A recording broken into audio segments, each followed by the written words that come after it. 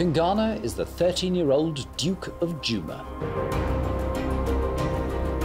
He has laid claim to this prime territory for 5 years. Tingana has fought to maintain his power. Facing many intruders and recently overcoming a crippling illness that left his territory and therefore his offspring unprotected for months. But he has recovered and remains the dominant male of Djuma. Tingana has sired many cubs with the females in his domain.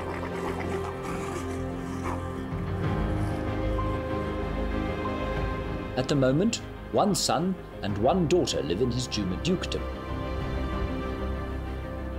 Princess Tlalamba, now nearly a year old, is still dependent on her mother, Queen Tundi.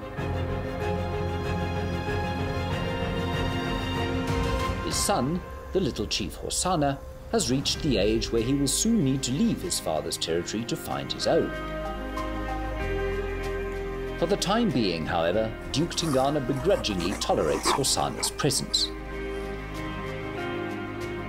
But the Duke is aging, and it is not certain how long he will be able to defend his territory from intruders that challenge his authority.